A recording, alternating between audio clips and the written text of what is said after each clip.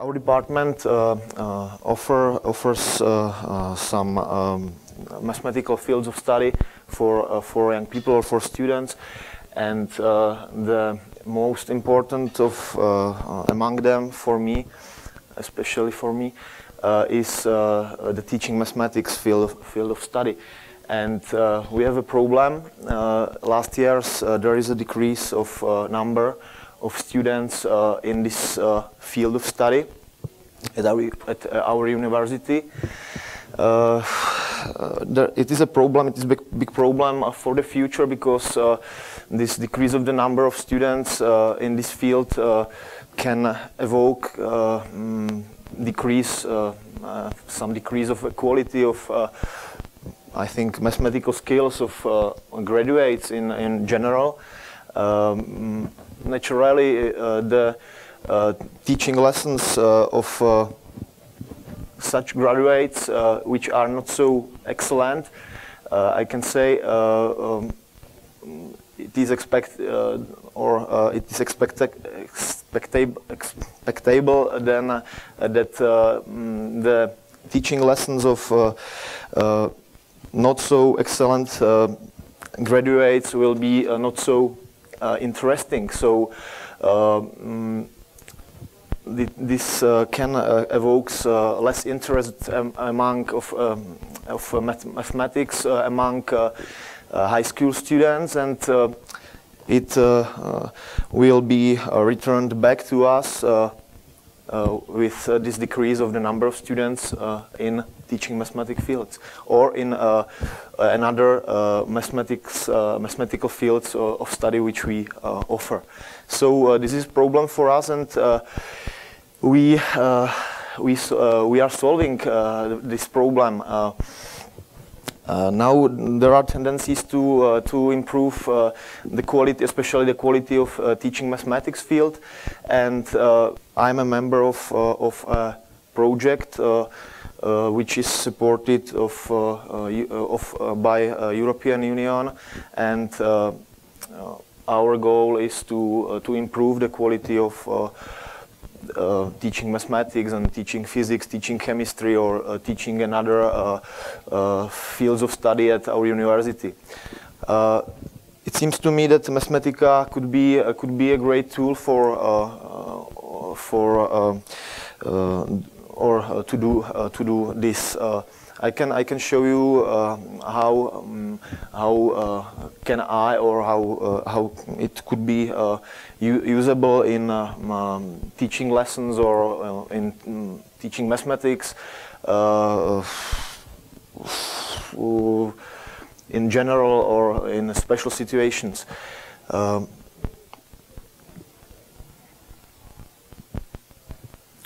So first observation that we can do is very easy. The question could be what is the sum of the first n odd integers or numbers. The sum could be counted by Mathematica, and it is very easy. So we can do this, and we can see that the sum is equal to n to the 2. But what is more important for me is the fact that, or is the question, why is it so? The question, it seems that Mathematica is not a good tool for this answer, or for answer to this problem, but from my point of view, it is. So using manipulate command, we can get dynamic input, as we can see here, and so look at this output.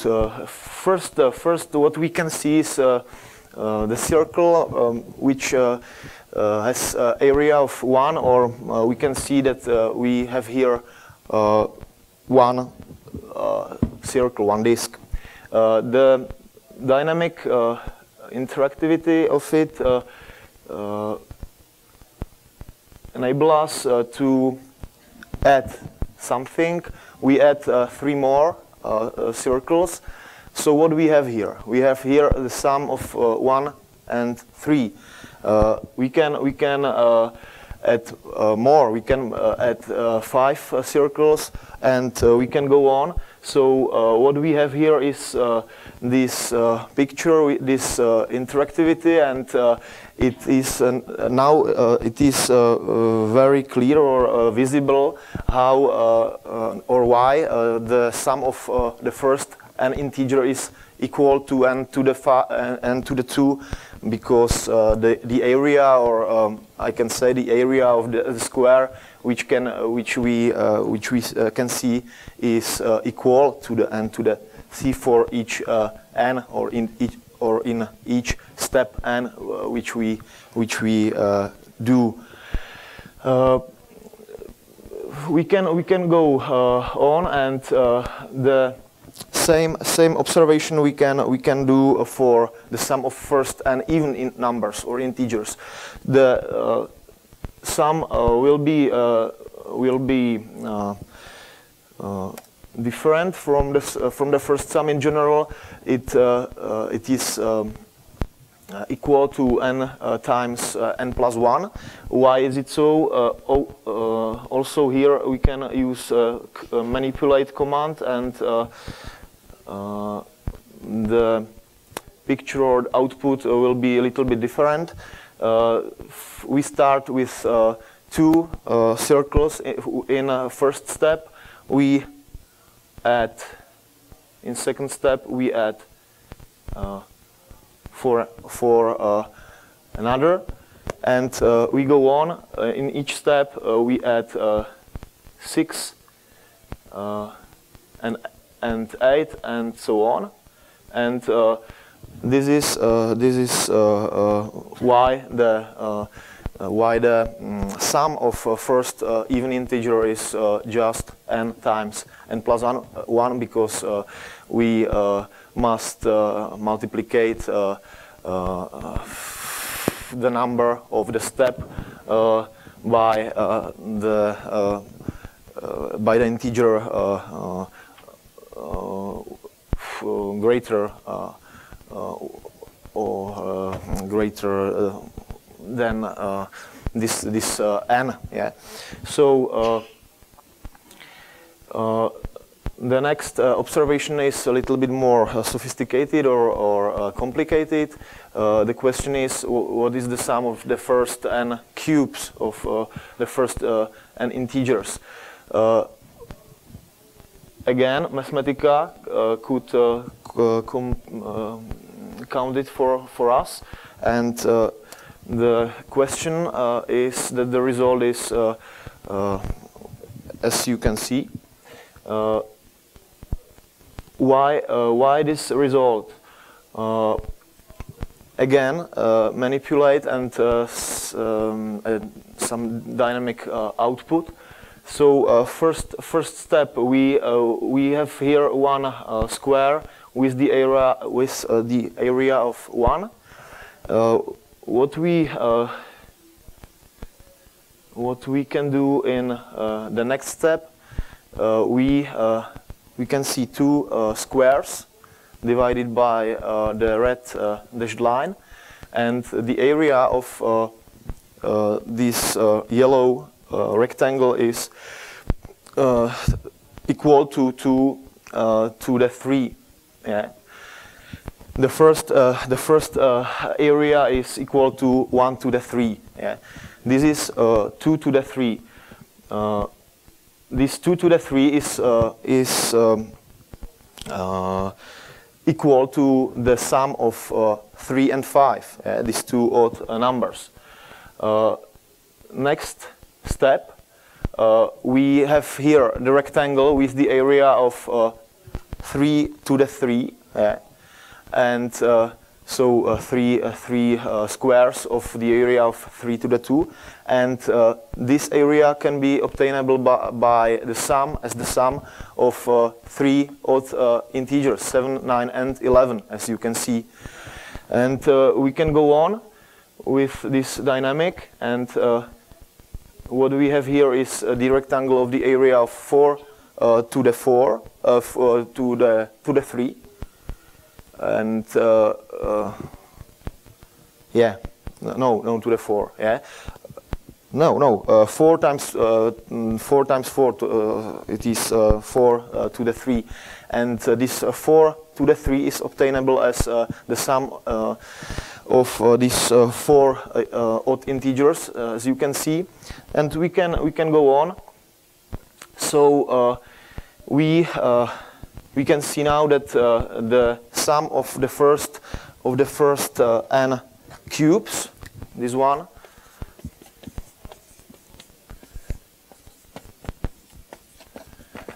is equal to what? To 1 plus 3 plus 5 plus 7 plus 9 plus 11 plus 13 plus 15 plus 17 plus 19 and so on and so on and so on.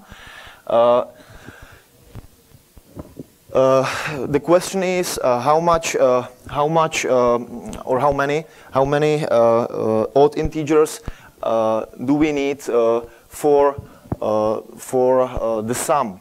So if we have first four cubes, so we need 1 plus 2 plus 3 plus 4 odd numbers for this sum. In general, if we have the sum of first n cubes, we need 1 plus 2 plus 3 plus and so on plus n first odd integers. We know what is the sum of the first n integers, but we don't know what is the sum of the first 1 plus 2 plus 3 plus and so on plus n integers. But this sum is known, I think. If we don't know which or what is it? It is 1/2 times n plus 1.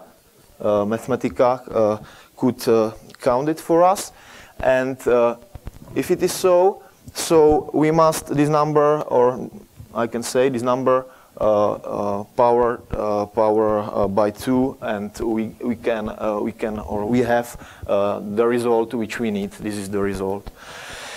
So this is how Mathematica could help us with this sum. What else? The situations which we could see that were situations of finite sums. We can solve or we can discuss more infinite sums, as we can see here. So what is the sum, especially of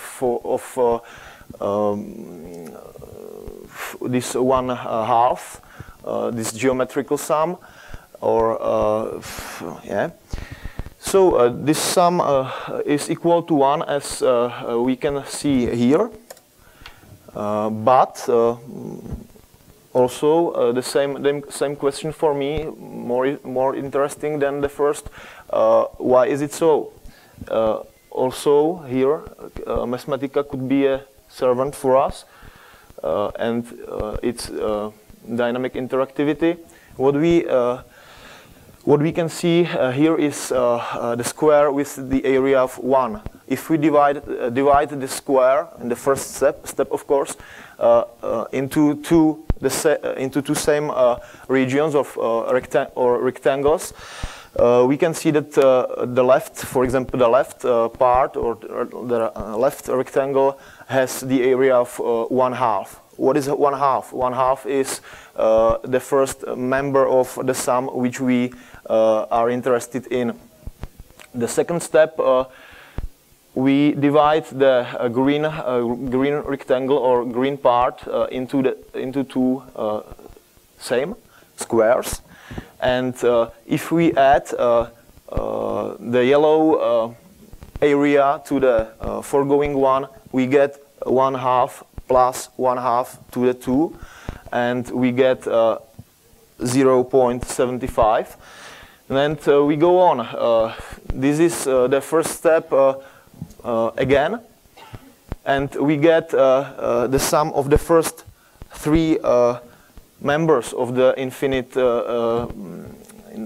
sum, which we are interested in. And again, the finite sum is visible in the left corner.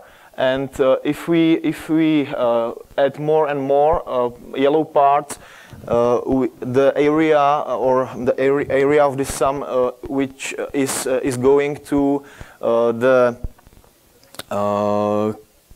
counted area or result, and we can see that the infinite sum is going to, or the finite sums are going to the area of the whole square, which is equal to 1.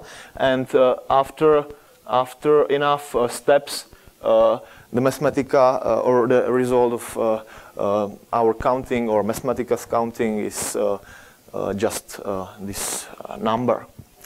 So this is the infinite sum. Another one we can observe how the powers of 1/4 or 1/4 behave, and this infinite sum is also convex and is equal to the 1/3.